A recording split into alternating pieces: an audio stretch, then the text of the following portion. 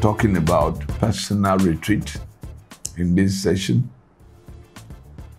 I would request that you also consult some of our series on other topics.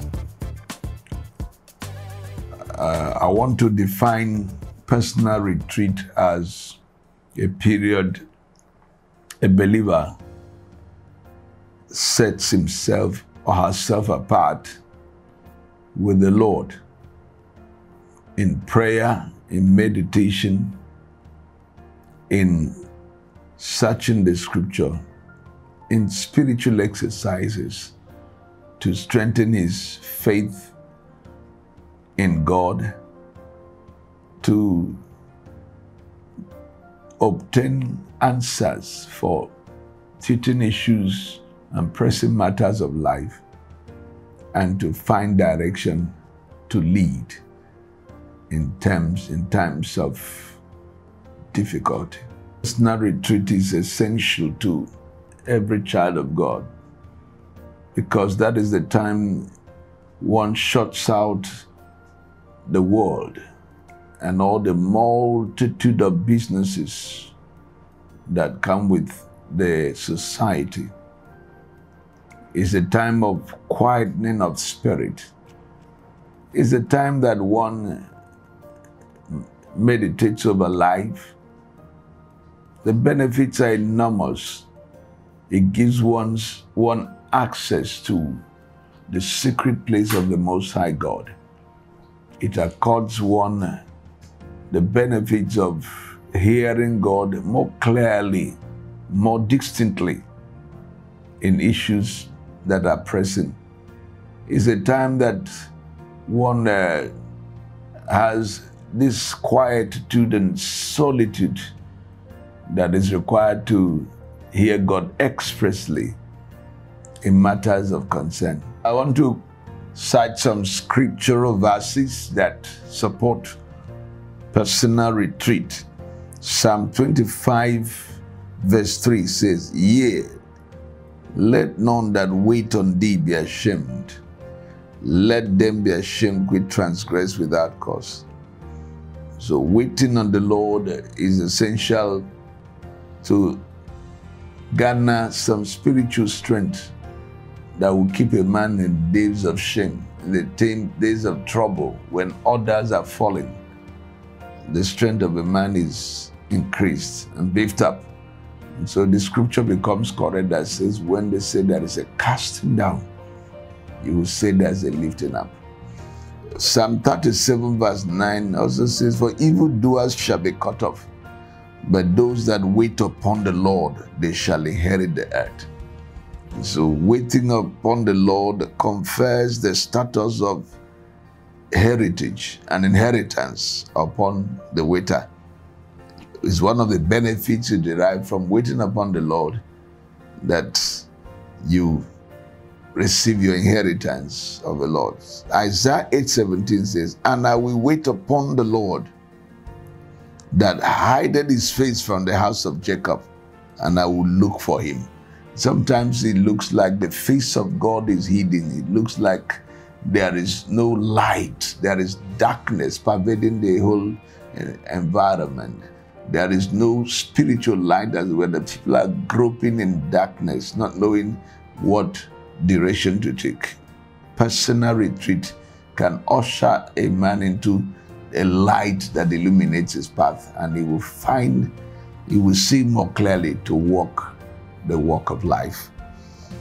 Also in Isaiah 40:31, which is a very popular scripture that most believers quote oftentimes, "But they that wait upon the Lord shall renew their strength.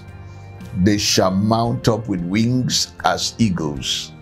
They shall run and not be weary, and they shall walk and not faint." We see here obviously that waiting upon the Lord in retreat, personal retreat, can renew the strength of a man, that can re-energize your walk with God, can imbue you with strength to face the stormy weather and to brace up to every storm of life and every pressures that will come your way. as a believer. Then you garner strength and you get well equipped for your walk with God and the walk ahead. Hosea 12:6 also talks about, he says, therefore turn thou to thy God, keep mercy and judgment, and wait on thy God continually. Now that spells the issue of how to retreat. He says continually. And I want to define the word continually. It didn't say continuously. If it's continuously, that means there is no break. You must keep waiting out every second, every moment. But continually means intermittently, from time to time, at intervals. Make our time to retreat personally and have a closer chat with God. Finally, Zephaniah 3:8 says, therefore wait ye upon me, said the Lord, until the day that I rise up to the prayer. Wait upon me. That's God now giving a command that one should wait. Definitely in retreating, you want to get closer to God. And these are the parameters and the avenues through which that essentially is achieved. It is in studying the Word of God, you get the mind of God. It is in prayers, you communicate with God. You get answers to bugging issues. You get light on your path. You get His voice to direct. It is also in the fasting that you spiritually tune yourself up, tune your spiritual antenna up, demean the flesh, and embolden and energize the spirit, to be more actively connected to God in the place of retreat. Essentially, that is not what makes one more righteous, but it can lead to getting more righteous. There is not even the need to do that comparison, because the scripture has warned us not to compare ourselves with ourselves. It said, those who do that, they are not wise. You're not retreating for others, you're retreating for yourself. And the reason why you're retreating is not to show that you are more righteous than others. You're retreating to help yourself. You're retreating to build yourself up. You're retreating to have a closer walk and get more connected with God, your maker. That is the essence of retreat, not for comparison. Personal retreats must not be done at mountains. They can be done in the valleys too. Personal retreats essentially are done in places where you are cut off from every form of distraction, everyday life distractions, family distractions, workplace distractions, colleagues and all those, including friends and every other acquaintances that you have.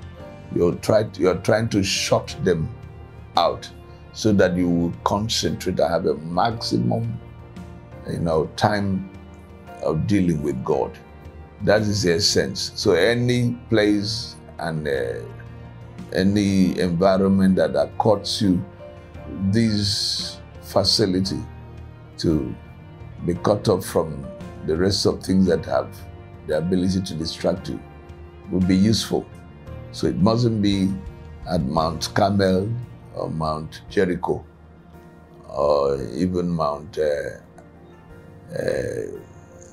Sinai or Zion, but it could be any place that gives you that solemnness, that solemnity that is required for you to commune effectively with God without intermittent interruptions. Personal retreats are one of the ways we give attention and pay heed to the ministry and the assignments and things that we have with God. So retreat is not just for those who are poor, who can't afford 3 square meals. You're not going on retreat for hunger strike. It's not hunger strike. Retreat is a means of drawing close to God, not necessarily because you don't have money to feed for a week or more or less, and then you resort to retreat. If the essence of retreating is to fill up the gap for lack of money or lack of food, then it is defeated. It has no meaning. It is senseless. The hunger, the passion that drives a man to retreat is that understanding that I am not sufficient of my own. It is the human face, because every believer has four faces: the face of the eagle, the face of a lion, the face of the ox, and the face of a man. The face of a man is what drives you to retreat. You understand that I'm not sufficient in myself. I cannot help myself. I needed to reconnect to my source to get that which is necessary for the journey ahead of me. So that is the reason for retreat. For young ministers, not just young alone, for every minister who aspires to get more out of God, to get more of God, the issue of retreat should be one such exercise that they must personally engage from time to time to refill and recharge and to get themselves more focused on what God possibly is telling them to do and directing them to carry out for Him. Because in times of retreat, one is given to more leveraged, to more keenness at hearing God and being able to get focused and purpose for the journey ahead of it. Let us pray. In the name of Jesus Christ, we pray for all our listeners, every child of God, every believer who God has laid in his heart to follow Him, whom the Lord has taken by the hand in the journey of faith. I pray that your faith will not fail you. Your strength will be renewed like the eagle. As you retreat, as you go in search of the depths of God, may the fountains of His knowledge, of wisdom, of understanding, grace be opened unto you. May you find His face, and may His countenance shine upon you. May your strength not be little. May you mount up with wings like eagle, soaring and not being tired. You run and you will never faint. I pray for you that the grace of God will lift you up and place you at higher pedestals of life and walk with God. And may the name of the Lord be glorified in you. In Jesus' mighty name we pray. Amen.